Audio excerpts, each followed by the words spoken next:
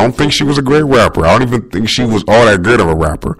But I will say that she does look like a star.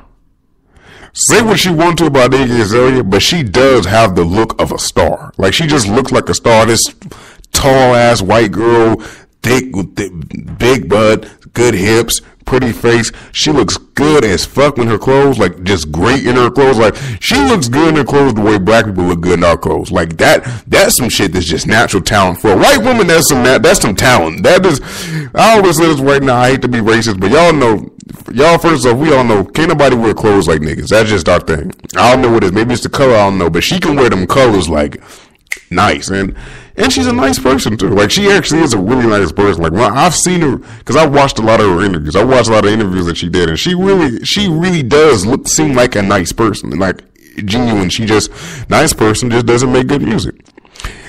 And that's one thing. And that's one thing we gotta stop doing. Just because we dislike one aspect of a person doesn't mean we have to dislike everything about them. Like, okay, like we got an issue with that. Like, say for example, like, give you a prime example. There was this one really popular comedian out there named Whitney Cummings. And Whitney Cummings, I hate that name, but, you know, her stand-up comedy, to me, at best, is I don't like her stand-up comedy at best, but when I hear her on a podcast, I do listen to her because I think she has an interesting perspective on things. I can take one aspect of it. Go back to the thing. It's stupid. I'm gonna get the courage straight, but I think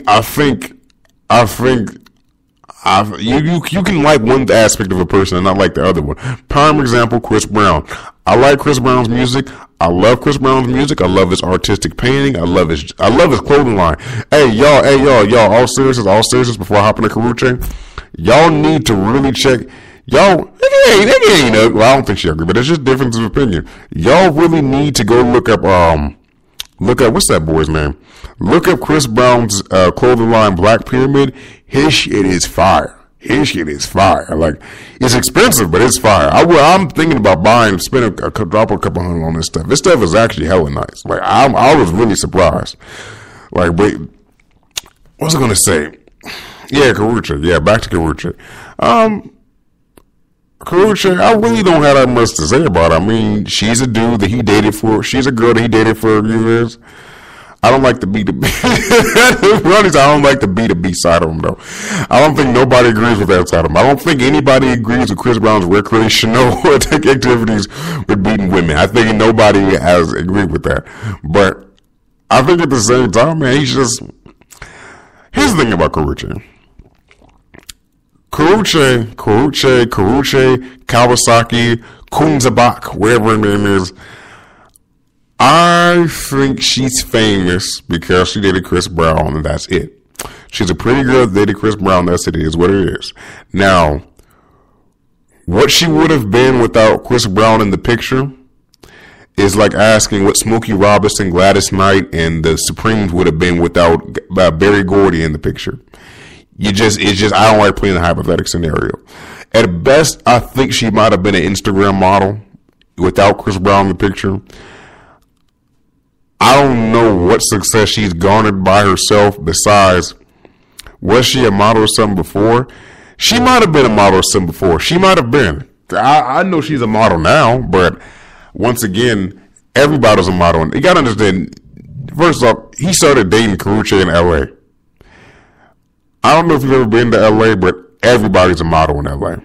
Everybody's a model in LA. Everybody. Like, everybody's a model. Everybody's an actor. Everybody's a rapper. You go to LA, there's talent. There's lost talent just walking the street. They always talking about who's going to be I'm always on there talking about who's going to be the next Bruno Mars, who's going to be the next Beyonce. If you want to find the next Beyonce, Bruno Mars, they go to the homeless shelter in LA. They're there in the flocks. Trust me.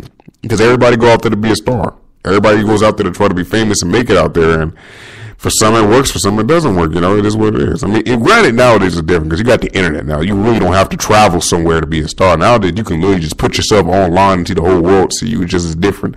But I don't know what she would have been. And she's making great use of it. She's making great use of it. I mean, hell, she was a 106 in Park and F that up. has a clothing line or makeup or something like that. I don't know. Like, it happens, bro. It happens all the time. That she's not the first girl who got famous just because of dating somebody. That's literally she's not the first woman who got famous for sucking a celebrity's dick. That's literally the whole reason why Love and Basketball exists. What happened to 106 in Park? I think it still comes on, but it's like an online show on BET. You know, ain't nobody watching that. It's just on BET. I didn't email them and told them 1,000 times. I didn't email them and told them that I would let it be on that show. I remember when 106 in Park, when they were going through that phase where they were just now about to get rid of Terrence J and Roxy, who I love, by the way. And I remember that I wanted to go in that competition to try to be a host on there, because every host they had after that sucked. Bow Wow wasn't that good. Bow Wow was too rigid. Like, he was too rigid. I didn't like Bow Wow on there. Karrueche, I don't remember watching Karrueche on there. I just remember they fired her ass after that Beyonce's Child nappy hair comment she made. Who else out there? You had some good dudes on there. I think it's just, he has some terrible talent on 106 in Park. But my favorite overall when I watched it, my favorite on 106 in Park overall was Terrence J. For those of y'all who don't know what Terrence J, 106 in Park is, 106 in Park was a program that used to come on Black Entertainment Television for Negro children, and we all used to enjoy it and watch it. Karrueche was like, wait, that was Karrueche that made a comment about Beyonce's daughter? It was Karrueche. It was her. But she made that comment because she did, like most celebrities who don't have any creativity, who don't know how to hold a freaking conversation do, she read off of the prompter. She read off of the teleprompter, the prompter behind the audience, and was reading that. And one of the guys that wrote a joke about Beyonce's daughter's hair. And you know what? I don't want to say that because that's being too arrogant. I'm not going to be arrogant, but it just was. It is sad. It is. You know, when you see dudes like Ryan Seacrest, when you see dudes like Nick Cannon host America's Got Talent, The Voice, when you see dudes like that be a host on shows, keep in mind that these dudes have been doing this for a while. Well, they're actually talented at it. Just keep in mind they're actually good at what they're doing. I think sometimes when it comes to areas like podcasting, even podcasting, hosting, anything in communication, they think they can just throw in anybody to represent who just has some type of fame. And really you can, because it does work. But Karrueche being there was the top of it. Karrueche being there, shout out to Madonna, what's up with you? Karrueche being in front of that camera and effing, was an example of what I always said. Just because somebody is famous does not mean they should be entitled to have every other job that's available in Hollywood. You know, that's something you even learn. I even learn now. Like, you got a lot of these dudes now in Hollywood who, like, even like acting. It always fascinated me how you could have a guy. You could have a guy who's like a rapper who raps. His thing was rapping. He got into this game by rapping, and he can somehow, because he's a rapper, because he's famous, he can get a role in this movie. Even, hi, Madonna, how you doing, baby? He can get a role in this movie simply because he's famous, not because he knows how to act. He's never acted a day in his life, like Will Smith in Fresh Prince. Will Smith had never acted, but he got a role in Fresh Prince. Now, granted, it worked out perfectly. That's a great circumstance because it worked out perfectly. I love Fresh Prince. That was great. Like, that was a good example. That was a really, really, really good example. That was a really good example. But I think the difference is right, like Trey Songz, and I think it was Chainsaw Massacre. I never saw that one. I know what you're talking about. I know what the movie you're talking about, but I didn't get to see it. And it's not to say he might not have had talent. I just didn't get to see it. Let me give a good example. Let me give a good example. I'm trying to think of a good example where it totally didn't work out. Let me think. You know what? Prime example. Channing Tatum is a good example. Shout out to Laura033. How you doing, baby? Welcome to the Periscope. Channing Tatum is a good example. Channing Tatum, good looking guy, great model, good dancer, eye actor.